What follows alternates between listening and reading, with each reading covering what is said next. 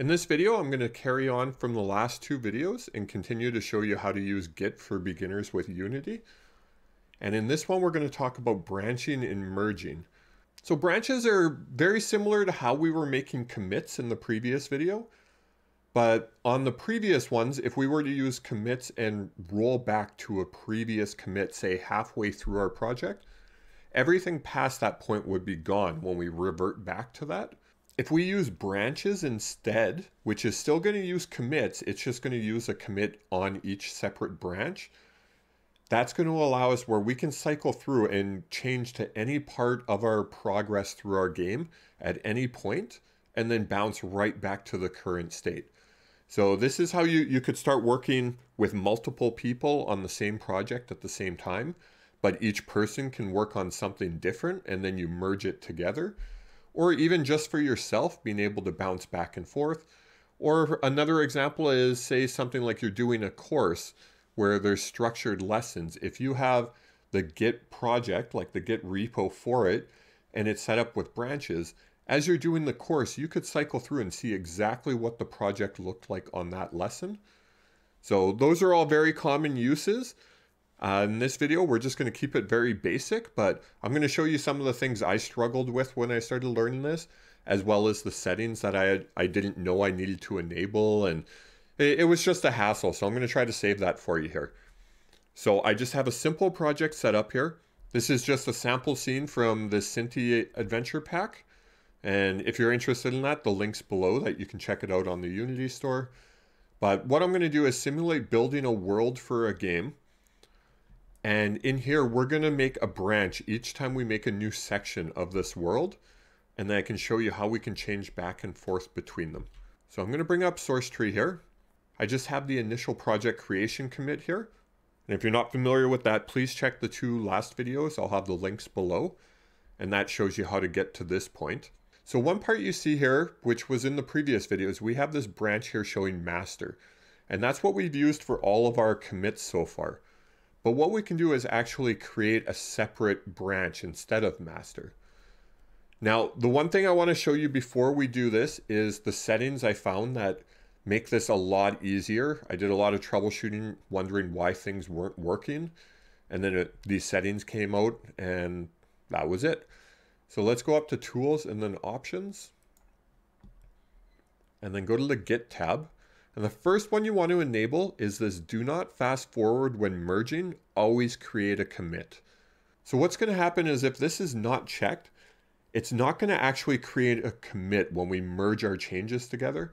And we want that. We need a commit there so it actually shows up in our branch here. So just make sure that one is checked. And then the other one you want to make sure is checked is let's go up here and click on the merge button. And if you scroll down here, we want to make sure create new commit, even if fast forward is possible, is checked. Okay, so make sure that's checked. Don't click OK on this one, just cancel. Okay, and now we're ready to start with branches. So if we look on the left here, we see branches and we only see the master and it has a circle next to it. So what this circle means is that master is checked out. And all that means is master is the active branch right now. So let's select this one, which should be selected, and let's hit the branch button. This is going to create us a new branch. So you can give it a name. I'm going to call this one Campfire because that's what I'm going to add in the scene. And then just make sure check out new branches selected and click create branch. And now what's going to happen is you're going to see Campfire here with the branch icon, and then under branches here we see Campfire. And now the reason we checked that box for check out new branch is now it's set Campfire is the active branch. So remember the dot was on master. And if you need to change them, you just double click. So if you double click master, now master is our active branch. So let's go back to Campfire. And now that we have it created, what we can start doing is working on our project. So say if you were doing your game, you would start designing your campfire. I'm just going to check it here. Okay, so now we have a campfire in our scene. So say you did all this work, you save it. Let's go back to source tree. Now it's going to update It only shows the change to the scene because all I did was enable it, but you would have a whole pile of things. Let's go to commit, do a commit just like we did in the other videos. So stage all, and for the title, I'm just going to put added campfire. Click on commit. Okay, and now you see here, it's got the campfire branch, not master. And when you're on a branch like this, you can add as many commits as you want. So if I go back, if I just select a tree, move it a little bit, save it.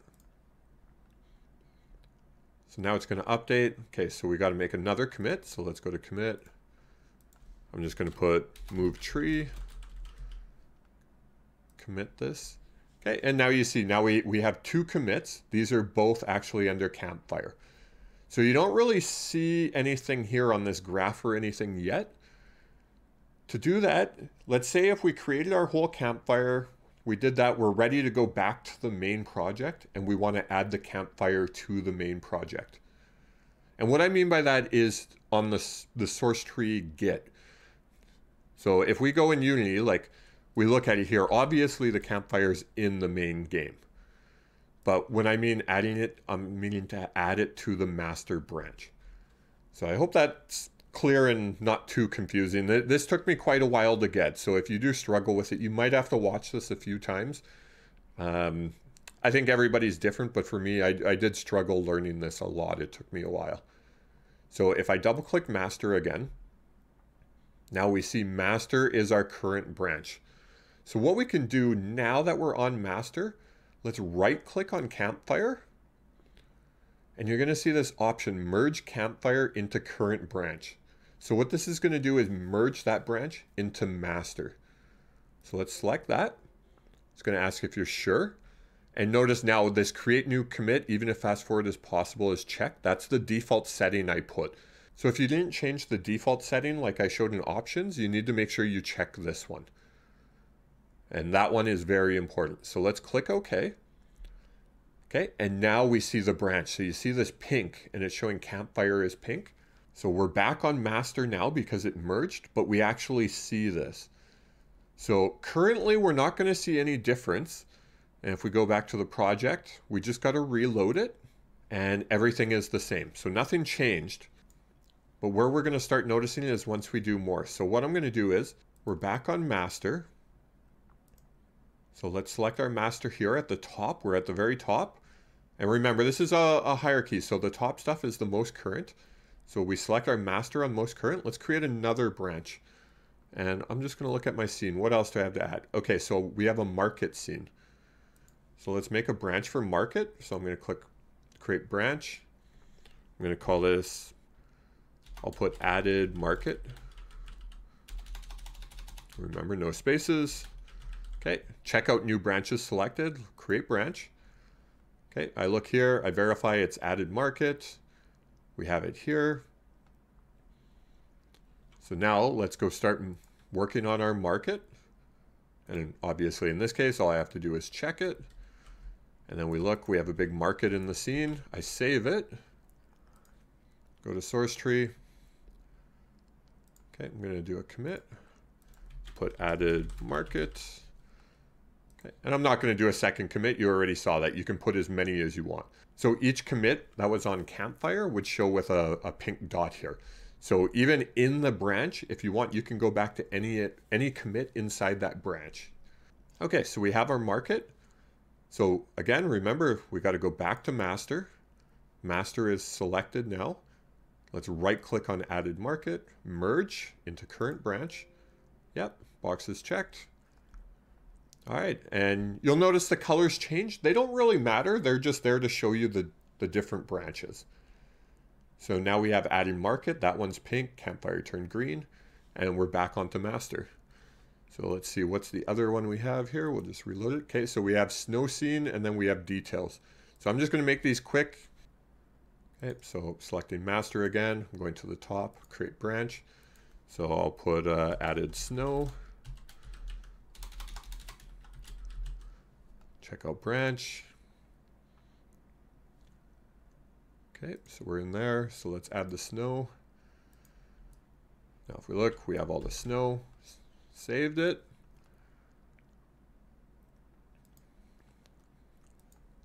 Do our commit, added snow.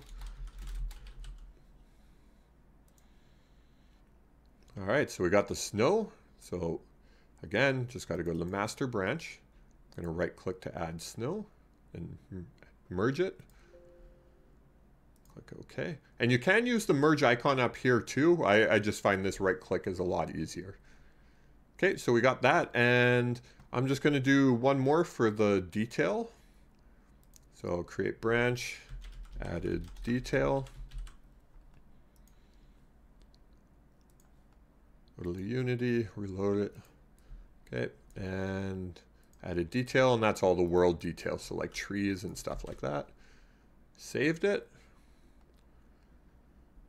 This is the last one, and then I'll show you what we can actually do to go back and forth here. Okay, added detail.